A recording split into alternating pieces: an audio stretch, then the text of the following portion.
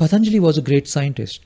And as scientist and engineer, there are steps. So Patanjali created 8 steps. And he said that if you follow these 8 steps, you can achieve anything that you want in this life. If you follow and if you become perfect at these 8 steps,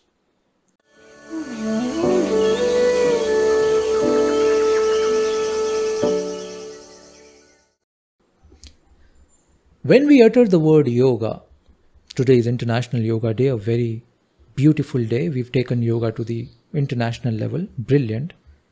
But you and me, on a practical level, when we look at yoga, when we talk about yoga, what do we see? What is our understanding of yoga?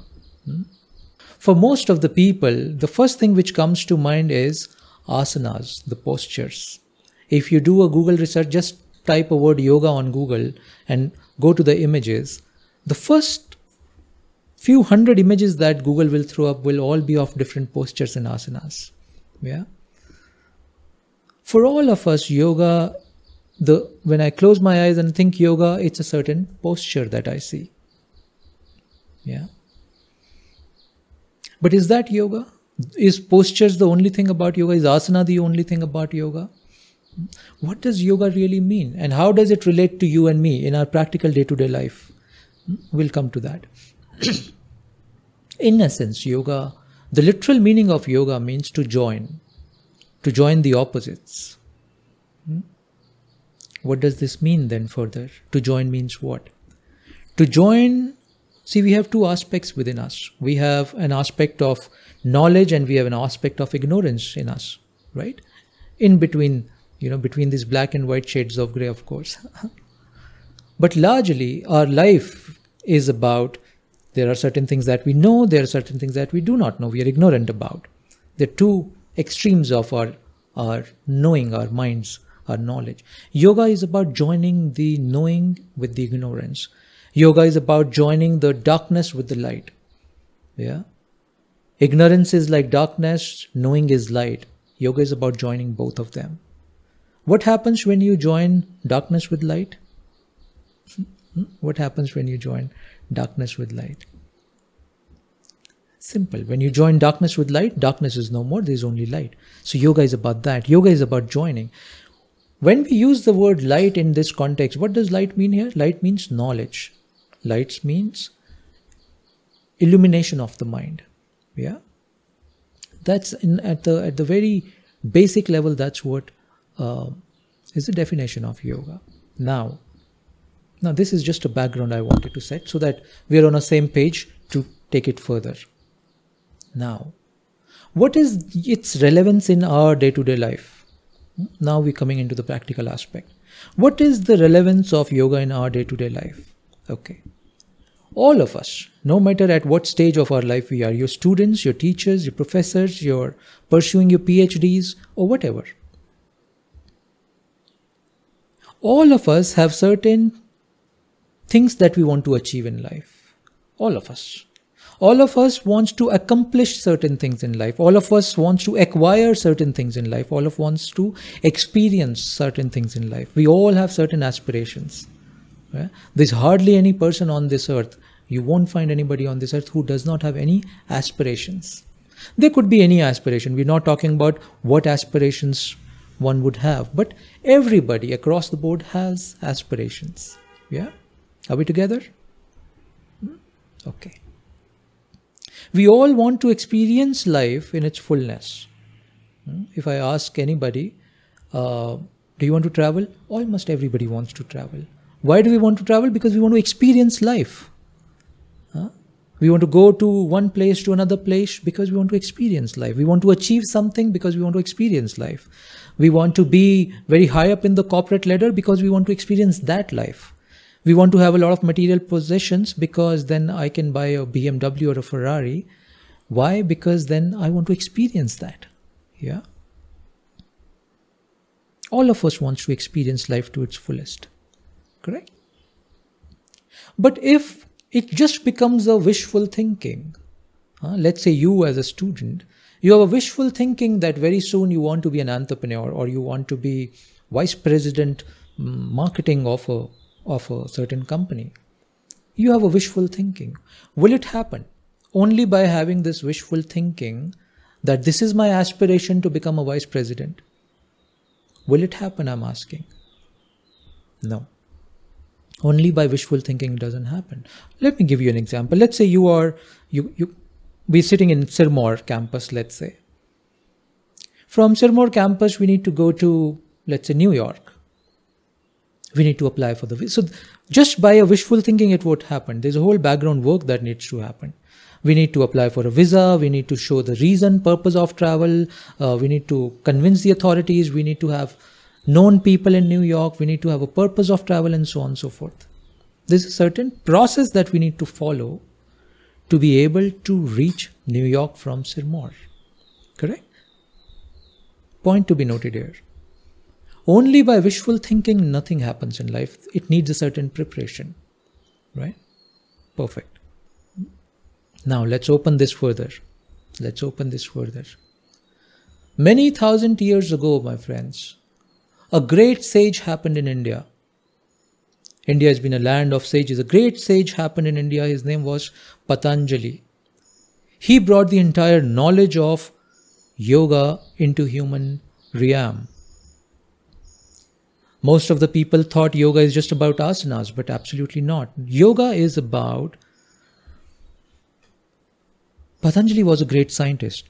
And as scientist and engineer, there are steps. So Patanjali created 8 steps. And he said that if you follow these 8 steps, you can achieve anything that you want in this life.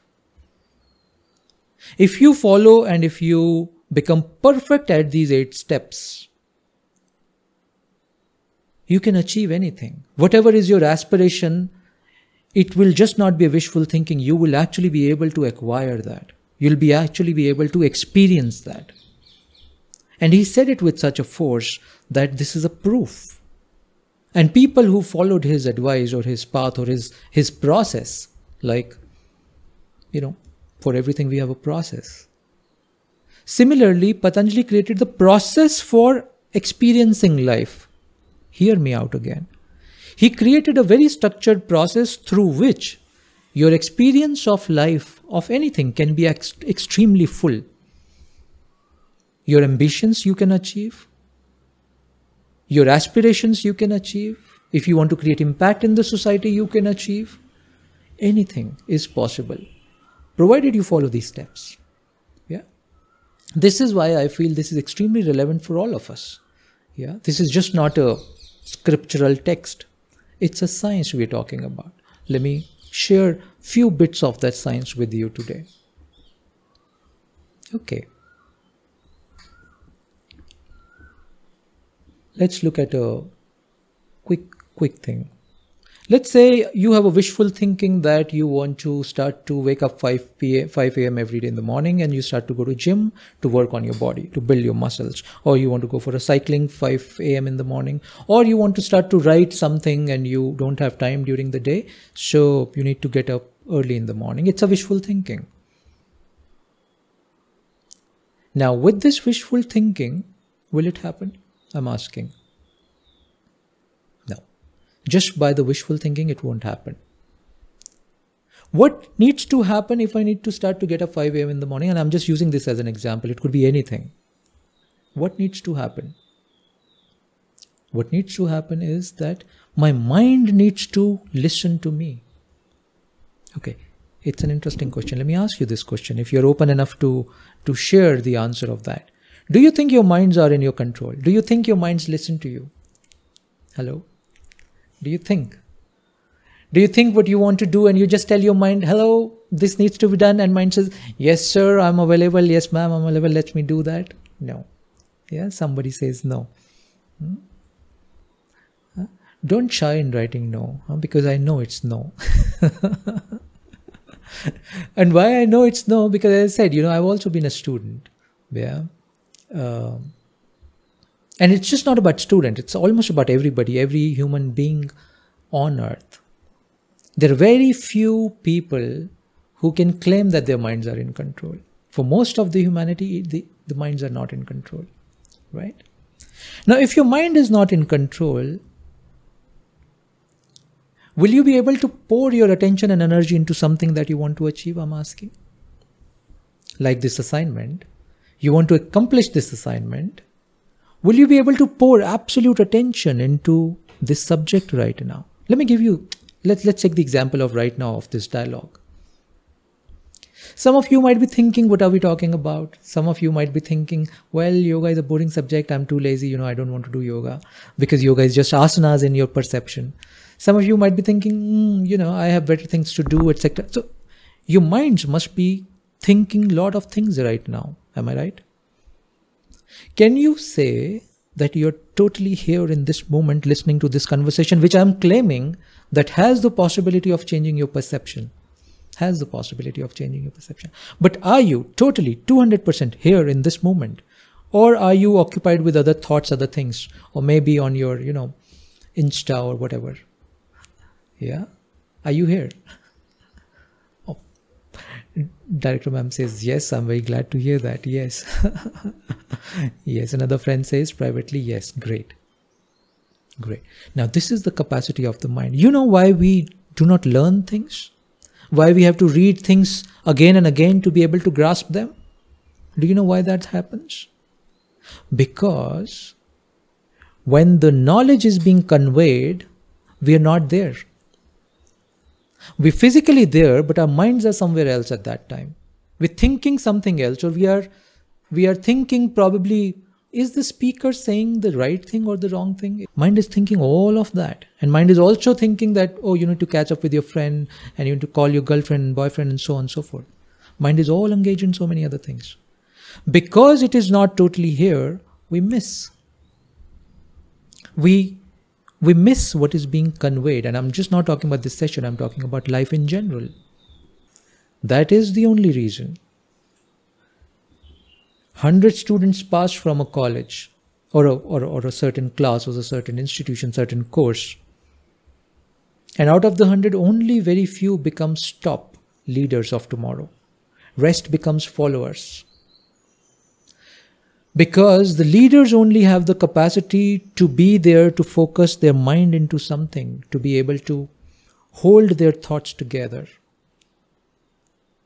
in that particular moment. Namaskar, Sri Anish ji. Namaste. And thank you, Dr. Rinki. Thank you, Dr. Anshu.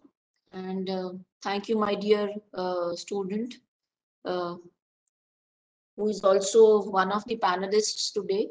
So actually, I'm speechless having heard so profound dialogue.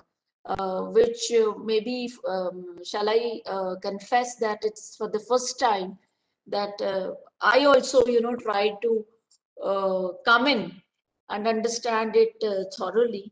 Let me just say that the way Sri Anish has explained the whole process as a part of, personal understanding that might one look at and try to imbibe in the day-to-day life. I'm sure anybody who looks at it as an input for current and the future situations, many of the mental stress and the emotional stress, I would say as well, that can be taken care of. I'm very happy today as a director, as I always feel whenever there is an opportunity for people like Shri Anish to talk to my students, my staff, my faculty. And I also get an opportunity to listen to people like you, who, shall I say, are not just accomplished in terms of what they did in the corporate, and but also, who have achieved some kind of who have touched, in fact, some kind of pinnacle in samadhi, I would say now, or in the personal experiences. And it's actually very honest kind of a confession again that I would like to make, that it's not easy to get people like Shri Anish to come and talk to people. He seems to be humbly acceding to our request, but there is a common friend I have to thank, who sort of connected us And I'm very thankful to that common friend GP. Thank you, GP. I must thank you on this occasion. If you are connected, I don't see you as a panelist, but then surely connecting us to Sri Anish. Sri Anish belongs to Himachal, I would say, our very own state in which Indian Institute of Management Sirmaur resides. And by virtue of the fact that he is in Dharmshala, so very shortly, I promise that we are going to host you, sir, here the moment the pandemic actually uh, is over and you are in a position to come and travel to us. And I'm sure whosoever has listened to you today, including me, is kind of emancipated, I would say, or has earned as a kind of a reward of these 1.5 hours of stay with you. It's a it's of immense importance, I would say, because couple of things that you talked about, they are extremely relevant in the day-to-day life, especially when we are talking to management students, management faculty, whom we always teach to be leaders. We try to groom them as leaders. We always want them to be contributing as leaders. But at the end of the day, hardly we try to define that what is the process which makes them a leader. So I think you have done that service today in terms of not even training my students who are joining today, but also my faculty who are teaching them in class, that while we aspire this country to have management leaders in the form of the budding MBA students in national institutes like IIMs, it is equally important. And on this day, when we are celebrating International Yoga Day, it's all the more important and relevant that institutes like us must propagate this knowledge.